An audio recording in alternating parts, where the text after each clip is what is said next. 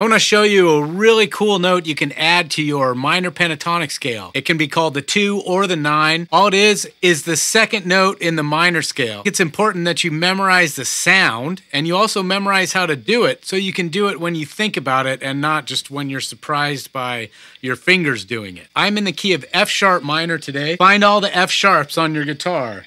There's one, there's one, there's one, there's one. All you have to do to get the 2 or the 9 is bend it, or slide it, or hammer it on. Use it in between two notes.